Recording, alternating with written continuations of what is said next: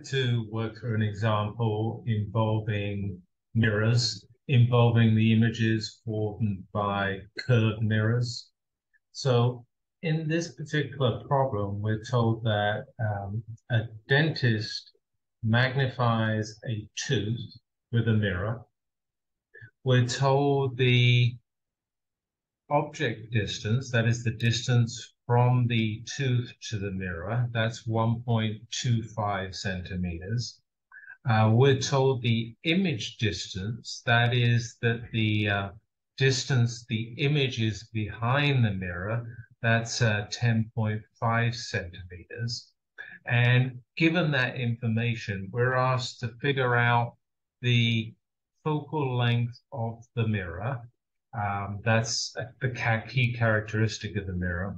And we're also asked to figure out the magnification that's accomplished of the tooth.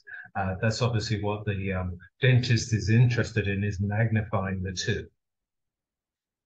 Before I go on and do the calculation, let me just make a point about this question.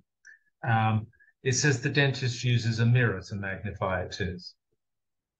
That the dentist is magnifying the tooth tells us actually something about the mirror. So a plain mirror, a flat mirror, doesn't magnify. Also, actually, a convex diverging mirror doesn't magnify. It's only a concave converging mirror that can actually magnify. And it actually only magnifies under certain conditions of where the object is located. So although we're not directly told that the mirror is a concave mirror, is a converging mirror, because it's magnifying, we do know that it is a concave mirror or a converging mirror. Another couple of points. So we're told that the object distance is 1.25 centimeters in front of the mirror. If the object is in front of the mirror, then things that are in front of the mirror have a positive distance from the mirror. We're told that the image is 10.5 centimeters behind the mirror. Things that are located behind the mirror, this image is located behind the mirror, have a negative distance from the mirror to the image. And so it's important that when we go ahead with the calculation of the focal length of the magnification, not only do we know that the object distance is 1.25 centimeters, we know it's plus 1.25 centimeters. Not only do we know that the image distance is 10.5 centimeters, it's minus 10.5 centimeters. So given all those observations, let's go ahead with the calculation. There's two parts here. One is the focal length. And to compute the focal length, we're going to use the mirror equation. And the mirror equation relates the object distance, the image distance, and the focal length. It's this equation here where P is the object distance, Q is the image distance, F is the focal length. Now, in this particular case, we know the object distance and we know the image distance, so I can just plug them into this equation. Plus 1.25 centimeters to stress that the object is in front of the lens mirror. 1 over minus 10.5 centimeters. It's important that the image is behind the lens. And if I take the inverses of these two numbers and compute the sum, I get it's plus 0.71. This will be inverse centimeters. This is the inverse of the focal length. The focal length then, all I've got to do is take the inverse of this, 1 over 0.71 inverse centimeters is a focal length that is 1.4 centimeters, plus 1.4 centimeters. That is positive 1.4 centimeters, again, makes sense. A converging lens, a concave lens that can magnify has a positive focal length. Part two. Part two asks, what is the magnification? Magnification is also easy with the magnification equation. It's just the negative ratio of the image and object distances. And we know the image and object distances. I've just got to plug them in. The minus sign is important. And also the minus sign of the image distance is important. So it's minus 10.5 centimeters. I've got to divide that by 1.25 centimeters. And if I carry out that calculation, this is just going to be a number because the centimeters in the numerator and denominator cancel out. I got a number that is positive 8.4. So the image is more than 8 times bigger, what the dentist wanted to accomplish, and it's upright. It's the same way up as the tooth itself. We can draw this image formation to check, to confirm calculation. So I'm going to draw a horizontal line. That's the optical axis.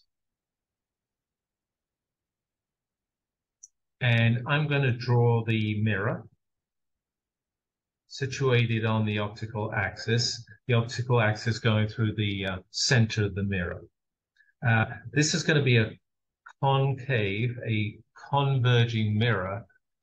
The object is going to be over here on the left-hand side. The image will be over here on the back on the right-hand side. I'm going to add to my picture, as I try and sketch the image formation, I'm going to add the focal length. So the focal length for our converging lens is 1.4 centimeters. So let's imagine that this is the focal length or the focal point, 1.4 centimeters from the front face of the converging lens. I'll also indicate the center of curvature, which is twice the focal length. Well, the focal length is half the center of curvature. So I'll mark that over here, also on the left-hand side. And then now we're going to draw several rays and figure out the image formation. To do that, I'm going to place the object at the object location. The object in the problem was located at 1.25 centimeters, somewhere like this, just inside the focal length from the face of the mirror. So one ray that I will draw is a ray that travels from the object to the mirror as if it's heading away from the radius of curvature. And then it will head back along the same path towards the direction of the radius of curvature. So that ray is going to look something like this. Here it is heading away, and then here it is heading back through the radius of curvature. It struck the mirror at 0 degrees to the normal. The incident angle is 0 degrees. The reflected angle is 0 degrees. And so it returns along the path that it arrived on. So that's one ray that we can draw, a fairly straightforward, fairly easy ray to draw. Another ray that we can draw is the one that heads towards the mirror, parallel to the optical axis. It's this green ray here. And then it will reflect from the mirror. And when it reflects from the mirror, it's going to pass through the focal length. So that's this ray here. So here's the outgoing ray. And then finally, a third ray I can draw is one that is kind of the cousin to the green ray here, which went in parallel and came out through the focal point. I can draw an additional ray. I'm going to draw it in magenta. It appears to come from the focal point. It'll be something like this. And then it reflects off the mirror and heads out parallel to the optical axis. So over here on the far right of the diagram, I'm imagining my giant eye, and I'm receiving the light that's reflected off the mirror. So I'm receiving this magenta, this blue, this green ray, and I'm thinking, I'm reconstructing where the common point that those light rays come from. So let's try and do that. I'm going to extrapolate this light ray back. This is the easiest one to extrapolate back because it's just parallel to the optical axis. I'm going to extrapolate the blue light ray back. It's going to extrapolate back and it's going to cross the magenta light ray somewhere around here. And then if we look, the other light ray also crosses around this point too. And so this, where these three rays converge, is my image position. And so we indeed have verified, I mean, qualitatively, not quantitatively.